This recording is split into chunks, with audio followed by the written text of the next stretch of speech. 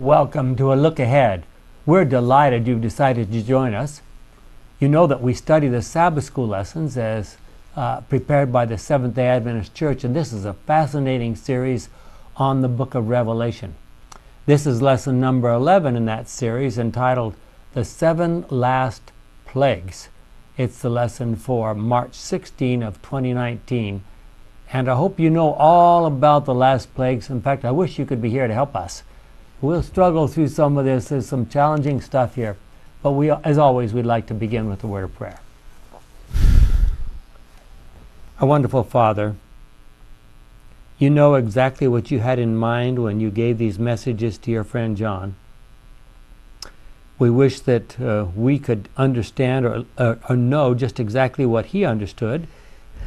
But now we live at a time when many of these things have already taken place, so there's additional information, and we have the additional insights from Ellen White. We're thankful for all of that, but there's still many questions we would like to have answered. Be with us now as we talk together and discuss together the issues in these chapters, that we may represent you correctly, is our prayer in Jesus' name. Amen. Amen. Well, Revelation 15 and especially 16 describe what are known as the seven last plagues. And as has been suggested by a lot of scholars, Revelation is end-oriented. What do we mean when we say end-oriented? We mean the most important part of the story is what happens at the end. And so we notice something very fascinating. Look at the first few verses of Revelation 15. Then I saw in the sky another mysterious sight, great and amazing. There were 7 angels with 7 plagues, which are the last ones, because they are the final expression of God's anger. Then I saw what looked like. Now, you would expect, after an introduction like that, what would he should just go immediately and tell us about the plagues, right? But he doesn't. Then I saw what looked like a sea of glass mixed with fire. Also saw those who had won the victory over the beast and its image, and over the one whose name is represented by a number. They were standing by the sea of glass, holding harps that God had given them, and singing the song of Moses, the song of God, and the song of the Lamb. Lord God Almighty, how great and wonderful are your deeds, King of the nations, how right and true are your ways. Who will not stand in awe of you, Lord? Who will refuse to declare your greatness? You alone are holy. All the nations will come and worship you, because your just actions are seen by all. So what's he doing here? He's saying, before you panic about the 7 last plagues, let me tell you, there's going to be some faithful people who are going to be standing beside the sea of glass next to God's throne through the other end of this. So let me just give you the good news before we jump into the bad news, okay? So what else is happening as we prepare for these 7 last plagues? Well, we go to the next 4 verses. After this, I saw the temple in heaven opened with the sacred tent in it. The 7 angels who had the 7 plagues came out of the temple, dressed in clean, shining linen, and with gold belts tied around their chests. Then one of the 4 living creatures gave the 7 angels 7 gold bowls full of the anger of God, who lives forever and ever. The temple was filled with smoke from the glory and power of God, and no one could go into the temple until the 7 plagues brought by the 7 angels had come to an end. Okay, so what do we normally understand is happening in the temple in heaven? Intercession. Intercession, yeah, okay, that's the story of the temple, yeah, exactly. So why would the temple be empty? Intercession had ceased. Intercession is over. That's possible. My question is, how come you have all these people standing on the sea of glass before the plagues are introduced? Well, that's what I was just talking about when I said end-oriented. Yeah, so okay. what God is saying to John, don't panic. Not everybody's going to die. Things are going to get bad, but a group of people are going to be faithful, and they're going to stand on the sea of glass when it's all over. So we've heard of a flashback. This is a flash forward for John, evidently, if we take it that way. Yep. Well, it's all flash forward. Yeah. Some is just flashed further forward than others. Well, that's starting with verse 2 there. Yeah. Sea of glass, after we've got the angels ready before they've come to this earth. So it's important to notice that no one is in the temple in heaven when these plagues fall. This means that the events connected with the 7 last plagues will take place after the close of probation. But the most important question to ask about the 7 last plagues is, who is the one that causes those 7 last plagues?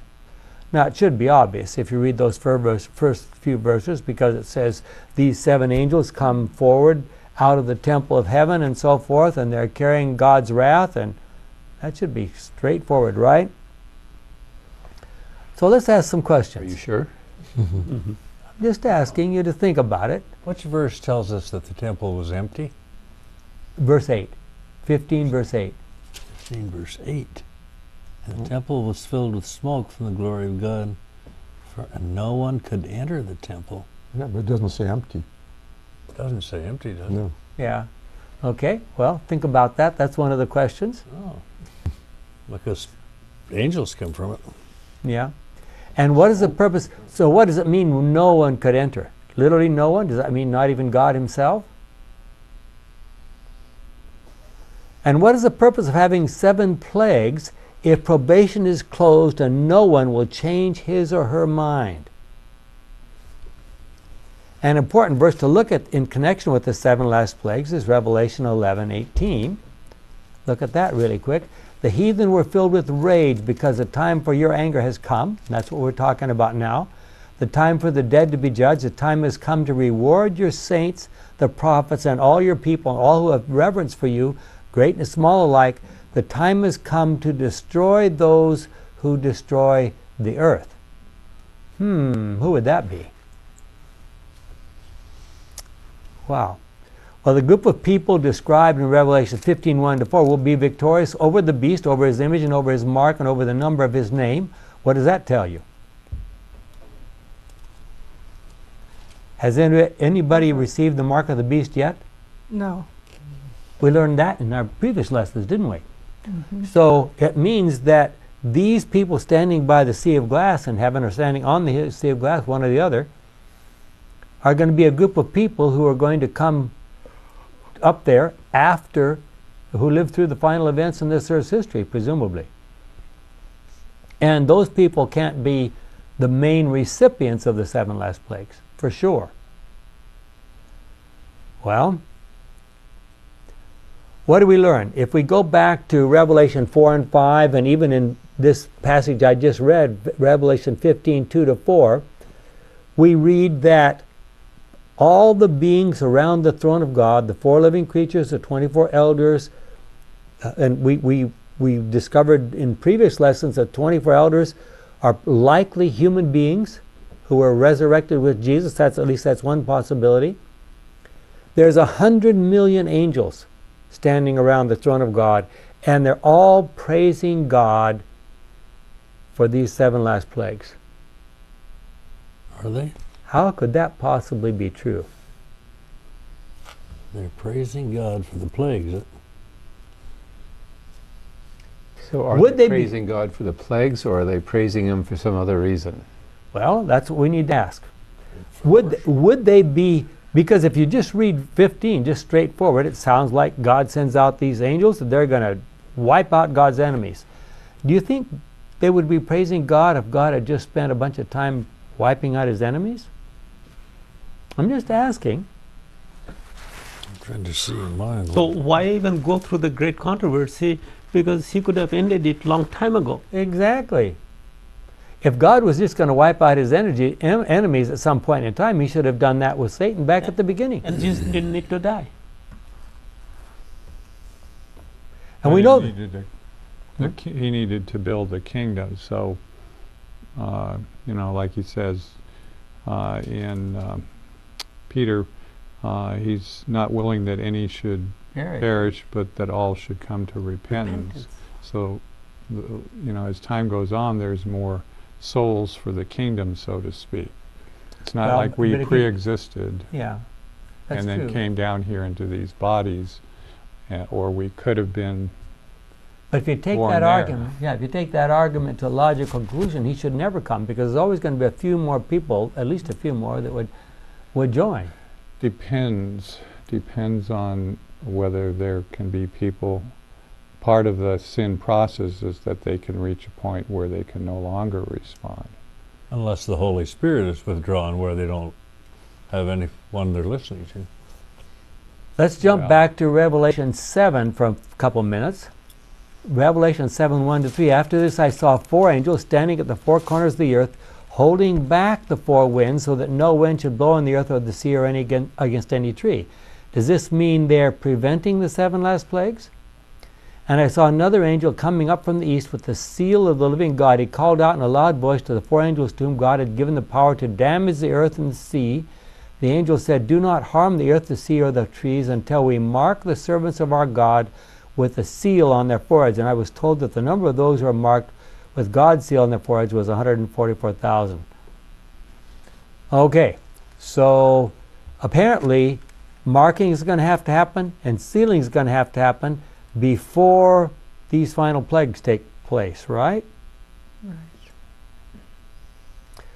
Well, what do we know about the plagues themselves?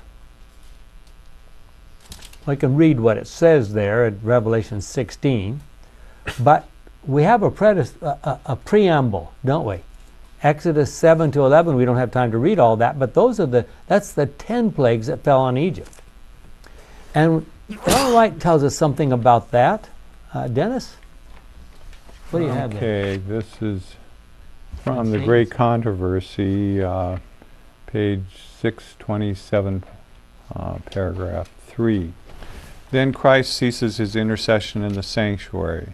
The unmingled wrath threatened against those who worship the beast in his image and receive his mark in Revelation 14, 9 and 10 will be poured out. The plagues upon Egypt when God was about to deliver Israel were similar in character to those more terrible and extensive judgments which are about to fall upon the world just before the final deliverance of God's people. By condemning the people of God to death, they have as truly incurred the guilt of their blood as if it had been shed by their hands. In like manner, Christ declared the Jews of his time guilty of all the blood of holy men who had been shed since the days of Abel.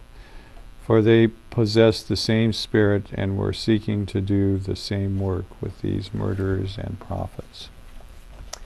Murderers of the prophets. Wow, Great Controversy 627. Okay, it's interesting, we suggested this when we were talking about the 7 trumpets back in Revelation 10 and 11, that they are somewhat parallel to the 7 last plagues.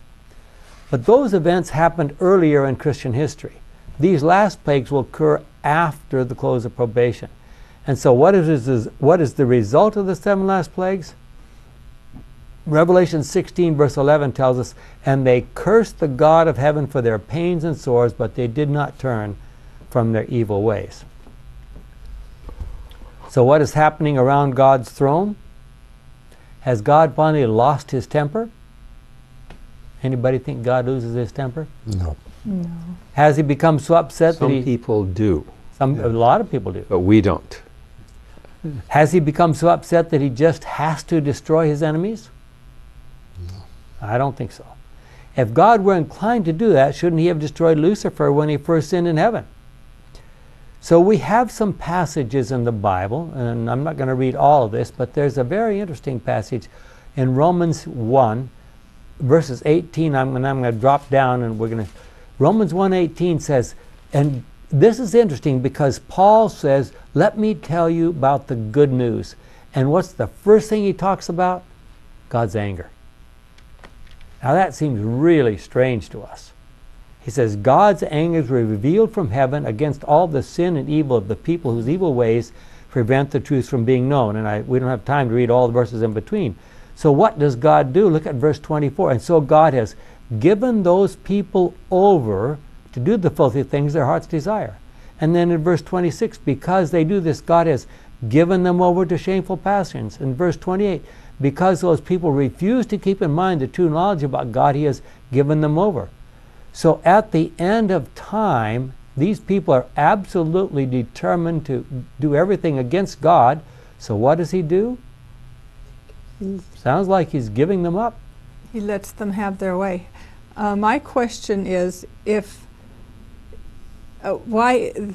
Because probation has already closed when the Plagues are passed. plagues are fall. Yeah, the people are not going to be turning. There's no way they can even turn back to God. They just curse God. Well, okay, but we're going to see later in this lesson that each person has already made up his own mind. So God doesn't have to do it. He's not saying, well, you're gone and I like you or something like that.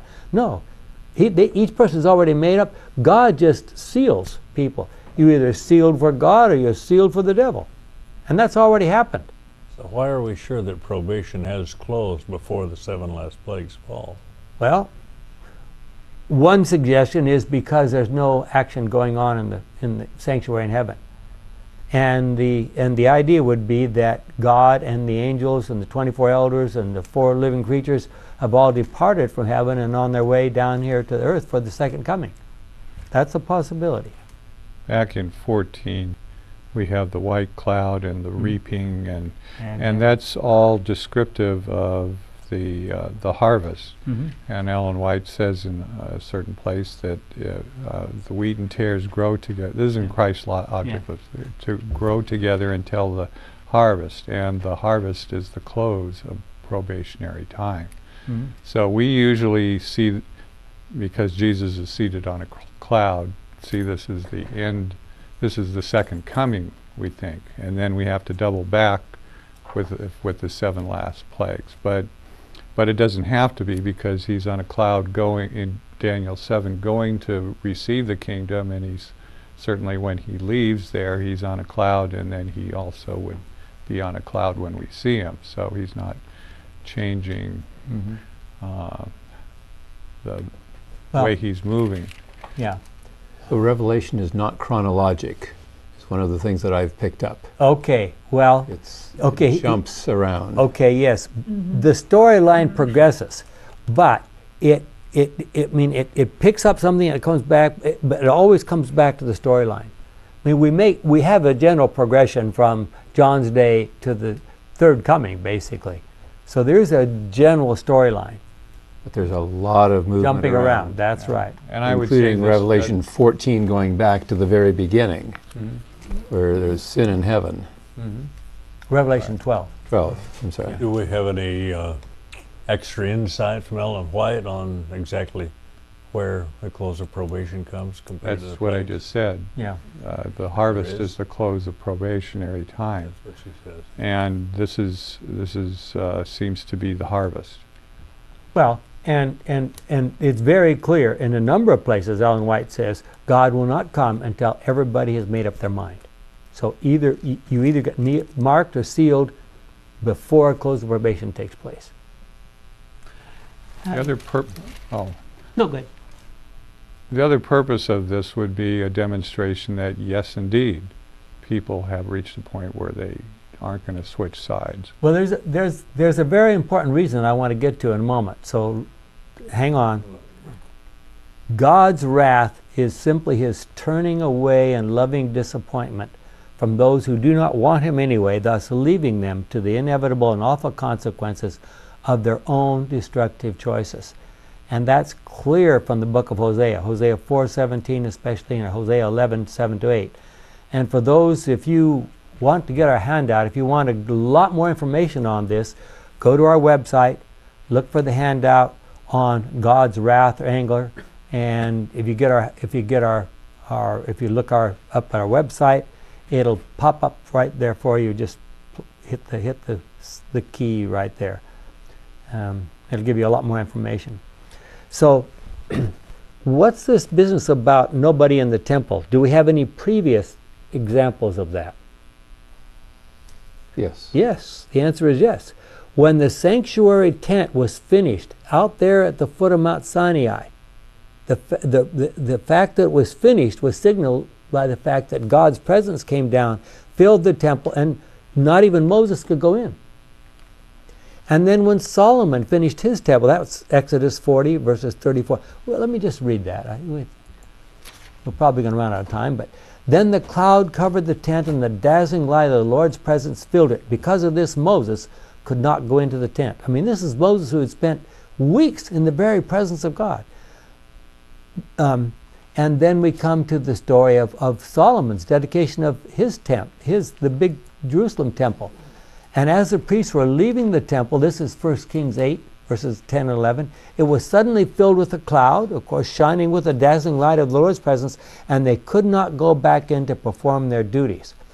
So there's two examples suggesting that when a certain major step has been accomplished, and God does something, and there's no one in the temple for a while.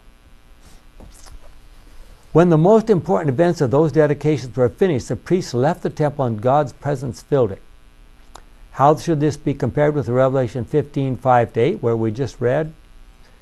But Christ's ministry in the heavenly sanctuary will not end until every person living on earth has made her or his decision as to which side she or he is going to belong. Christ will never arbitrarily close probation. Carrie? Yes, I saw angels hurrying to and fro in heaven. An angel with a writer's inkhorn by his side returned from the earth and reported to Jesus that his work was done, and the saints were numbered and sealed. Then I saw Jesus, who had been ministering before the ark containing the 10 Commandments, throw down the censer. He raised his hands and with a loud voice said, "It is done." And all the angelic host laid off their crowns as Jesus made the solemn declaration, "He that is unjust, let him be unjust still. He which is filthy, let him be filthy still. And he that is righteous, let him be righteous still. And he that is holy, let him be holy still." Every case had been decided for life or death. And that comes from Early Writings, page 279, paragraph 2 through 280. Okay. That's when probation closes, right there. Yeah, exactly. Yeah, he says, Exactly. it's done. Yeah, it's done. The censor's not here. I'm not here to help you. And see, then the Holy Spirit's no longer there, so no one's Yeah. listening. But the reason it's possible to close at that point is because everybody has made up their mind down here on planet Earth. God just records the fact. Have we heard it is done before? Yes. On the cross, It is obviously. finished, yes. It is finished. Perhaps it's similar in the Greek And the or dead Arabic. from all ages have already been judged. Yeah. So these are the living people. His work on earth was done. Yeah. Now his work in heaven Dr. is Hart, done. I just wanted to ask, is probation closed by some folk on this earth right now who have made up their mind and they will not change? Does that happen? Just like Holy Spirit falls on people at It's different possible. times? It's possible. I obviously have no way of knowing that. I'm not the judge, but God will know that. Yeah. Well, look at Revelation 16. Now, that's right in the middle of our plagues. Yes. There are some people who are so settled into the way that they are that they can't be moved. And Jack Bravantia used to talk about the bank robber who goes by the bank and he has to rob that bank. Yeah. And he said the bank robber is set in his ways that way. He said that he didn't have those same urges. Mm-hmm. His temptations were different. Okay. Well, look at the fourth. Then the fourth angel poured out his bowl on the sun, and it was allowed to burn people with its fiery heat. They were burnt by the fierce heat, and they cursed the name of God who has authority over these plagues. But they would not turn from their sins and praise his greatness. So the question is, if we read down below, the next plague is they did not turn from their evil ways. Verse 11. So what is this telling us? Nobody's going to change their mind when these plagues fall out. These verses make it very obvious that after the close of probation, each person's character will be set when the fourth and fifth plagues will be poured out upon the earth. The wicked refuse to give up their sins or change in any way. They simply curse God. Now, For a brief period of time after the close of probation, God will finally allow Satan to have full sway on this earth. But he will not be permitted to destroy any of God's faithful people. But destroying God's faithful people is exactly what Satan wants to do. I mean, think about it. What Satan really would like to do is just destroy all of God's people. Either tell God, just take your people and get out of here, leave this earth to me and my people, or let me destroy them. I'll destroy them if I can get to them. And what does God say? No way. Not going to allow it. He doesn't care about his people. Satan doesn't care about his people, but he would love to destroy God's people. In his anger and fury, Satan does his work. Okay, Margaret? These plagues are not universal, or the inhabitants of the earth would be wholly cut off. Yet they will be the most awful scourges that have ever been known to mortals. All the judgments upon men prior to the close of probation have been mingled with mercy. The pleading blood of Christ has shielded the sinner from receiving the full measure of his guilt, but in the final judgment, wrath is poured out unmixed with mercy. The people of God will not be free from suffering, but while persecuted and distressed, while they endure privation and suffer for want of food, they will not be left to perish. That God who cared for Elijah will not pass by one of his self-sacrificing children. He who numbers the hairs of their head will care for them, and in time of famine they shall be satisfied. While the wicked are dying from hunger and pestilence, angels will shield the righteous and supply their wants. To him that walketh righteously is the promise. Bread shall be given him, his waters shall be sure. When the poor and the needy seek water, and there is none, and their tongue faileth for thirst, I, the Lord, will hear them.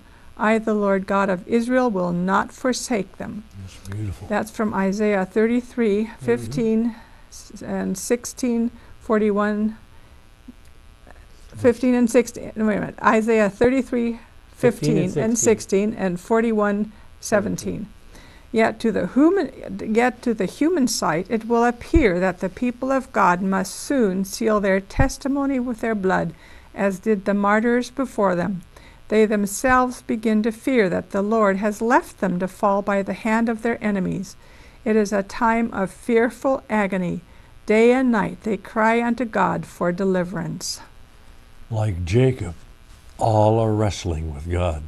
Their countenances express their internal struggle.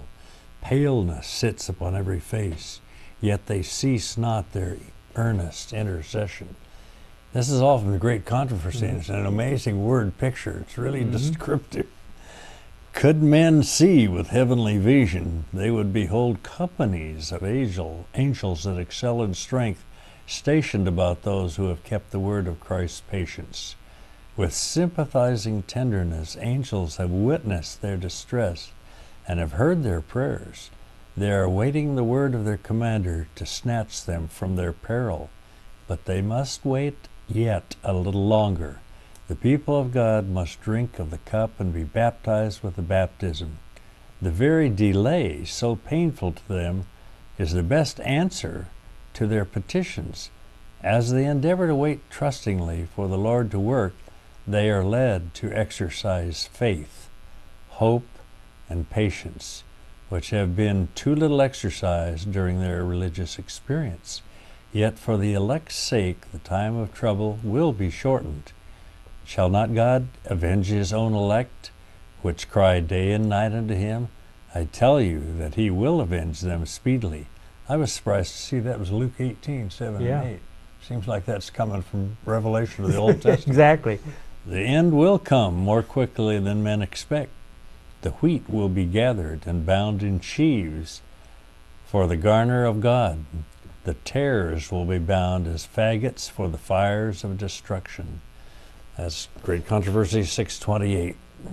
Okay, so now let's ask ourselves, what is happening here? Why is this necessary? Final polishing. The final polishing. Why do we need that? Why I mean, we're going to live in a world and a universe where there's no trouble, there's no problems, no one to tempt, whatever. So why do we need a final polishing like this? We haven't vindicated the ways of God yet. Okay, what do we mean by that? We have not yet lived to the standard of the truth as we find it in the message of Jesus all the way to the cross. Okay. Remember that Satan managed to get a third of the angels to join him because he promised them that he could run a better world, a better universe than God did. And they bought that lie. Mm-hmm. And, yes. And that's a third that actually committed to him. A lot of the others, Ellen White said, were undecided but stayed with God for the time. Yep. So how would you find out? How would that find? Well, what's happened in history of our world is Satan said, anybody who comes to planet Earth, this is my territory. Anybody who comes here will sin, he will be a sinner, and he will be mine. And Jesus came, and he lived a perfect life, and he died that awful death, and he did not sin. And then Satan's response was, well, but, Jesus isn't an ordinary human being. He's special, he's God and all that kind of stuff. But Satan never, has even till this day, understood that he really just is a creature. Why would he want to admit that? Well, he doesn't understand, at least from our perspective, he doesn't understand that he's dependent upon the Creator for his very existence. And there's a couple of passages here. We got Psalms 82 and Jeremiah 10:11, telling them they're going to die like humans. Well, he's seen thousands of years of humans dying like humans. Mm-hmm. And those... Well, and all this stuff we're reading, he's got it memorized. I mean... maybe it's got selective memory, or maybe his ROM is not working properly. That's the only way you can answer it. Yeah. No, it's pride. Insanity. It's pride that has gone to the extreme. Pride causes insanity. Okay, so God says, okay, you think Jesus is just an exemption. And there have been some Jobs, and there have been some Moseses, and so forth who've done pretty well. And God says, just wait. At the end of this world's history, under the very worst possible circumstances, I'm going to have a whole group who are going to worship me and be faithful to me and love me because they want to love me, and nothing you can do, Satan, is going to be able to stop them. And Satan says, it'll never happen. And So God that's says, why all this trouble comes to God's faithful. At just, the end, even though it's after probation is closed. just watch me. Just watch me. So we're not doing this for us. No. Well, it's for the benefit of the whole universe. The universe, 'cause, yeah. If you understand something about conditions on this earth, you recognize that life cannot exist if these plagues are universal. For example, life on land cannot exist for long if everything in the sea dies. Most of the oxygen we breathe comes from microscopic plants that live in the ocean. Now, I don't know whether when she talks about everything in the ocean dies, the Bible talks about everything in the ocean dies. Does that include all the microscopic plants? I don't know. The planktons. The planktons. So we ask once again, is it really God who's doing this? No, God is just allowing it so we can see how things would be if the devil were in charge. Well, starting in Revelation 12, we've seen a lot of cooperation between Satan, the sea beasts, the land beasts, and also governments and businesses that have benefited from that relationship. But as these plagues are spreading, the fifth plague strikes the throne of the beast.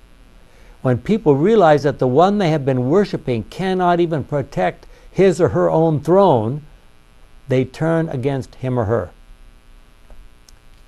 Well, can we maintain so close a walk with the Lord that no matter what happens, we stay faithful?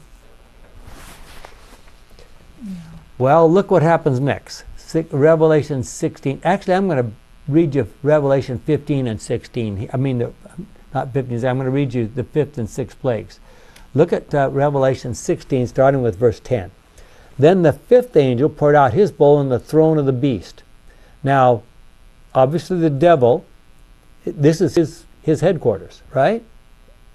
And he should be protecting it, right? Darkness fell over the beast kingdom, and people bit their tongues because of their pain. Now, I'm not sure what is the relationship between darkness and pain. And they cursed the God of heaven for their pains and sores, but they did not turn from their evil ways. The sixth angel poured out his bowl on the great river Euphrates. The river dried up to provide a way for the kings who come from the east. Then I saw 3 unclean spirits that looked like frogs. They were coming out of the mouth of the dragon, the mouth of the beast, and the mouth of the false prophet. They are the spirits of demons that perform miracles. So would God be sending 3 unclean spirits? Don't think so. No, These they're 3 coming from the beasts, The dragon. Yeah, and who's behind that? These 3 spirits go out to all the kings of the earth to bring them together for the battle of the great day of Almighty God. So what's the purpose of all this? Satan is determined to do what? Satan's determined to kill God's people, but God won't let him. And even God himself, if he could. Yeah. Well, in ancient times, the river Euphrates watered the kingdoms of Assyria and Babylon. These 2 nations were Israel's worst enemies. Today, however, so much of the water from the Euphrates is siphoned off for irrigation, and that's true of the Jordan River as well, that the Euphrates is not much of a river anymore. Is that what it means by the drying up of the river? Or might it have a different symbolic kind of meaning? Symbolic. Well, look at Revelation 17, the first verse and verse 15. Then one of the 7 angels who had the 7 bowls came to me and said, "Come, and I will show you how the famous prostitute is to be punished, that great city that is built near many rivers." And then verse 15, the angel also said to me, "The waters you saw in which the prostitute is sitting are nations, peoples, races, and languages." So in the in the book of Revelation, we believe that waters represent what? People. People. A lot of people. Wouldn't that suggest that the drying up of the rivers of the Euphrates is talking about worldwide civil, secular, and political powers which have up to that point stood behind Satan's system or supported his system? To see what happened to the Old Testament when Babylon deteriorated, look at Jeremiah 51:13, and I'll read that to you. That country has many rivers and rich treasures, but its time is up, and its thread of life is cut. And what do we know about the destruction of Babylon? The river was dried up. Yeah, they dried up the river and they came. In a matter of few hours. Mhm. Yeah. What actually happened was Cyrus came out of the east and north. He came down under the plague with his big army, and the people in Babylon thought, this guy's just wasting his time. There's no way he can get in here. They had walls that were like some places like 40, 50 feet thick, and gates, iron gates that hung down quite a ways into the water of even though the river went through the city, there's no way that anybody can get there. So Cyrus and his gang dug a big old reservoir close to the river without breaking the wall. And then when they were ready to conquer the city of Babylon, they knocked open that spot, and the whole river just went off into this reservoir temporarily. And while the river was going off into the reservoir, the river level, of course, under the gates sunk way down, and Cyrus's army just marched right under those iron gates, went up to the middle part of the city. If you read the history, the people in Babylon were so sure that nobody could possibly ever get in there, they didn't even close. There were no guards even at the inside gates, the one next to the river inside. And Cyrus just marched in. And the big bosses were drunk that night. Yep. Mm-hmm. Yep. Must have not been in a rainy season. No. No. So Cyrus took the city of Babylon by complete surprise. So just as ancient Babylon was taken by surprise, something similar will happen to modern Babylon. Gordon? This is from the Adult Sabbath School Bible Study Guide for Tuesday. As the people of the world witness the upheaval in nature, see Revelation 16:3-9, they turn to Babylon for protection. However, as the 5th plague strikes the seat of Babylon's authority, they see the futility of seeking help there. Feeling deceived, they turn against Babylon, causing her downfall. Yet, as we have seen, their hearts remain hard against God, and his people. As such, they become fertile soil for the final deception by which Satan will draw the world to unite against God's people to wipe them off the face of the earth. That's exactly what Satan would like to do. So, we're suggesting then that the drying up the Euphrates is a symbol for the loss of support for Satan and his immoral associates at the very end of time.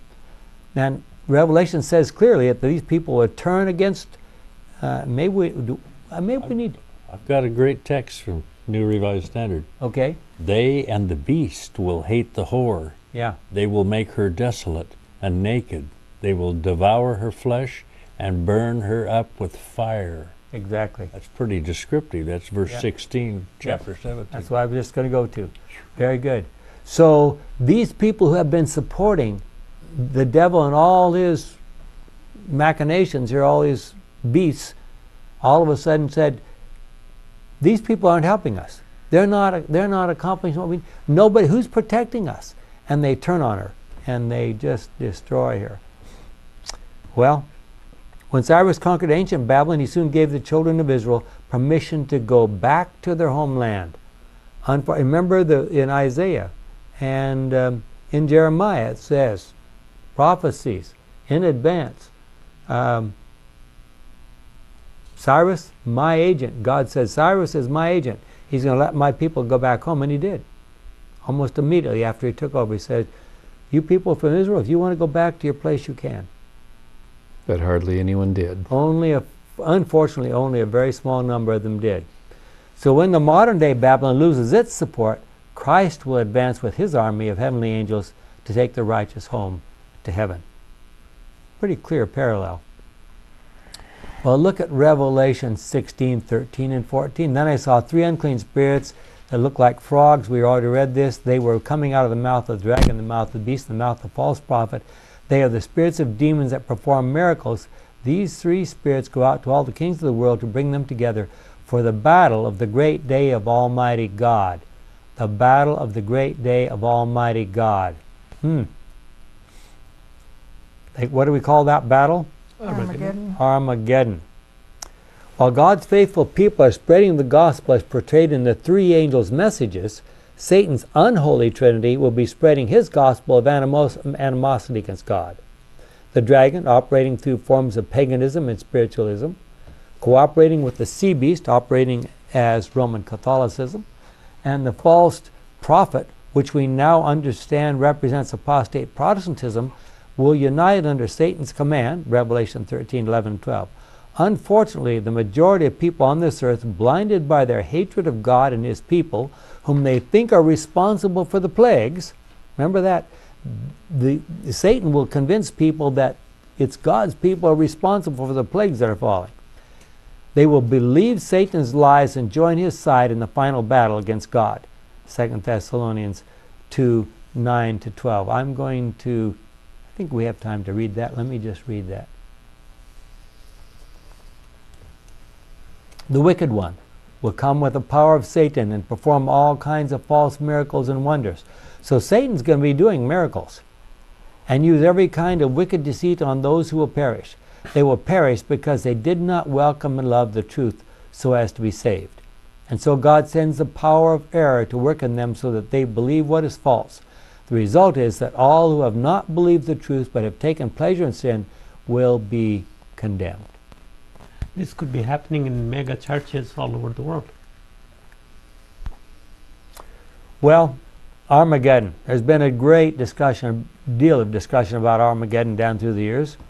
The first question to be asked is, what or where is Armageddon? Well, the Hebrew word breaks down into 2 words. Har, which means mountain, and Magaddon, which could mean Megiddo, or possibly a word meaning a place of assembly. But there is no place called the mountain of Megiddo. Megiddo is a small hill located in the middle of the valley of Jezreel or the plain of Esdraelon, depending on which side you're looking at, not too far from Mount Carmel near the Mediterranean coast. That area was known for many decisive battles in Israel's history. Joshua fought one there, Judges 5, again Judges 6, 2 Kings, Elijah. Well, If you get our handout, it's all listed there. Some have suggested, since there is no Mount Megiddo, that possibly this is an allusion to Mount Carmel, where Elijah had that showdown recorded in 1 Kings 18. And what happened in Elijah's showdown? Well, Remember? demonstration of who was really God. Yep. You know, So here's one person up now, and just imagine that standing. I've had the privilege of visiting that spot. Here's one man standing, and here's 850 opponents there. And he says, okay, you guys, go ahead. You have the first chance. All you have to do is get your God to bring down fire from heaven to burn up your sacrifice. Here's your altar. There's the wood. There's the animal. Go for it. And of course, what do you think they thought? Well, they thought this is going to be no problem. They figured somebody would be able to slip fire in somehow or other. I mean, imagine 850 people dancing around an altar. Plus Jezebel. Yeah. Well, how could you possibly keep somebody from doing something? Oh, yeah, it's just, yeah. What happened? Well, after about 6 or 8 hours of trying to get their thing to burn, it didn't. maybe they tried, but Elijah put water on it. Somebody watching. I suspect that the good Lord was there to make sure that no fire got on that, into that wood.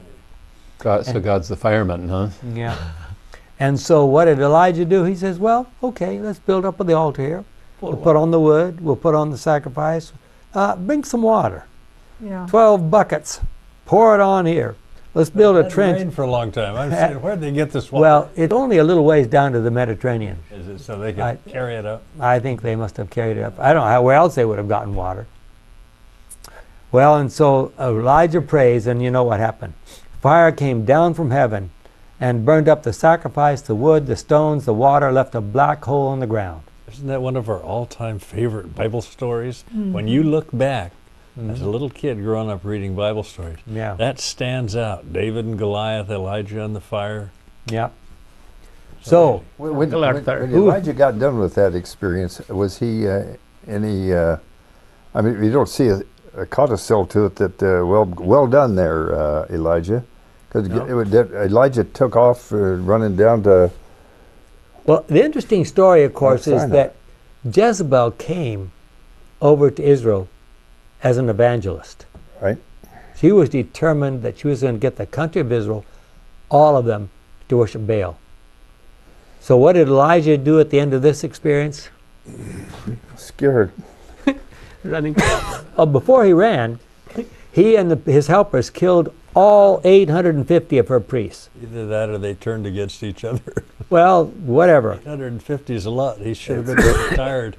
Yeah. Oh, He huge. shouldn't have been able to run that So marathon God didn't afterward. say, well done, No. Elijah, huh? No, the Bible doesn't say that. Well, is this question about who is the real God, is that the question to be answered in our day? Yes. Yes. Look at Revelation 6, verses 15 to 17. What will happen to these people who have been followers of God, of Satan? Then the kings of the earth, the rulers and the military chiefs, the rich and the powerful, and all other people, slave and free, hid themselves in the caves and under rocks on the mountains. They called out to the mountains and to the rocks, "Fall on us and hide us from the eyes of the one who sits on the throne and from the anger of the Lamb. Their terrible day of their anger is here, and who can stand against it?" So, when this is all over, what are they going to be doing?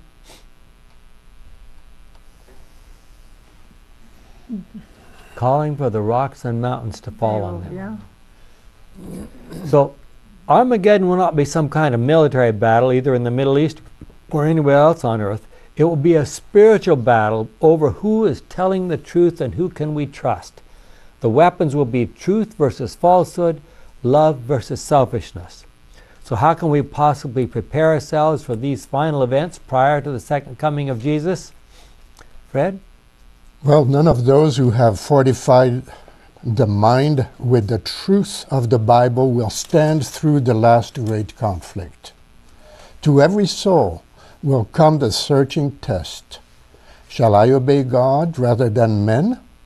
The Apostle Paul declared, looking down to the last days, the time will come when they will not endure sound doctrine. In 2 Timothy chapter 4, verse 3. That time has fully come. The multitudes do not want Bible truth because it interferes with the desires of the sinful, world-loving heart, and Satan supplies the deceptions which they love. But God will have a people upon the earth to maintain the Bible and the Bible only as the standard of all doctrines and the basis of all reforms. The opinions of learned men, the deductions of science, the creeds or decisions of ecclesiastical councils, as numerous and discordant. I have to chuckle when you read that, as discordant as they are. As they are. The churches which they represent, the voices of the majority, not one nor all of these should be regarded as evidence for or against any point of religious faith. Before accepting any doctrine or precept, we should demand a plain, "Thus saith the Lord," in its support. Very good. Jim? As the crowning act in the great drama of deception, Satan himself will personate Christ. The church has long professed to look to the Savior's advent as the consummation of her hopes. Now the great deceiver will make it appear that Christ has come. In different parts of the earth, Satan will manifest himself among men as a majestic being of dazzling brightness, resembling the description of the Son of God given by John in the Revelation 1:13-15. The glory that surrounds him is unsurpassed by anything that mortal eyes have yet beheld. And you try to imagine in your eyes what that'll be.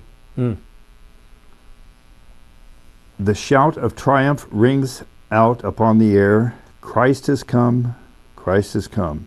The people prostrate themselves in adoration before him, while he lifts up his hands and pronounces blessings upon them, as Christ blessed his disciples when he was upon the earth. His voice is soft and subdued, yet full of melody. In gentle, compassionate tones, he presents some of the same gracious, heavenly truths which the Savior uttered. He heals the diseases of the people, and then, in his assumed character of Christ, he claims to have changed the Sabbath to Sunday and commands all to hallow the day which he has blessed. He declares that those who persist in keeping holy the seventh day are blaspheming his name by refusing to listen to his angels sent to them with light and truth. This is the strong, almost overmastering delusion. Ellen White, Great Controversy, 593-595. So in Revelation 16:15, what is God asking us to do? The white garments mentioned there are representative of the good works of God's people. We need to remain faithful. One of the things we've noticed is that God's faithful end-time people are sometimes referred to as a remnant, sometimes 144,000. They're also called as saints. They will stand in the sea of glass because they have been chosen faithful followers of the Lamb.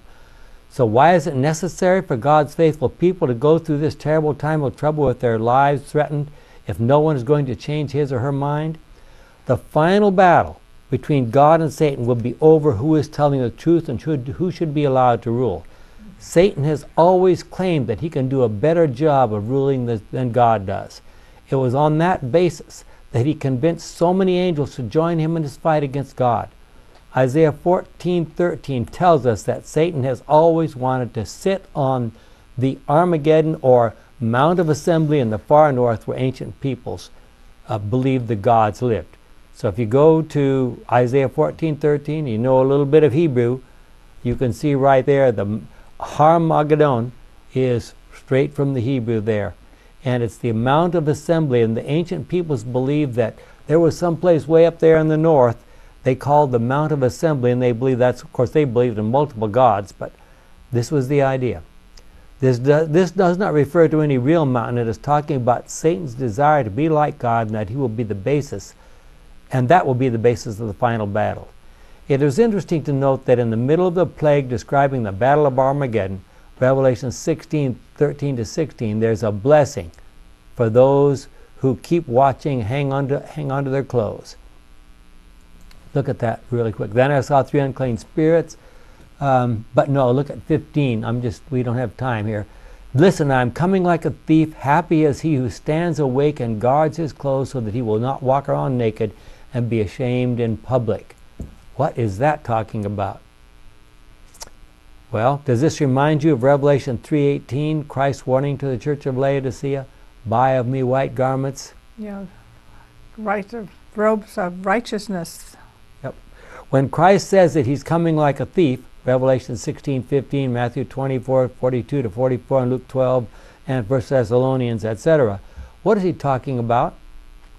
First of all, he's talking about the close of probation, which no one on earth will know about. In other words, nobody here on this earth will know when everyone has finally made up their minds and Satan's allowed, God is closed down things in heaven and gets ready to come down here. But to most of the people of the world, even the second coming will be a total surprise. But there is no reason for God's Bible-studying people to be surprised. Why not? Already know. We have been warned. We have been warned in this book, and if you look at Second Peter 5, he says it's going to be a surprise. But then at the verse about 6 down there, he says, but it shouldn't be a surprise to you because you've been warned. You know what's coming.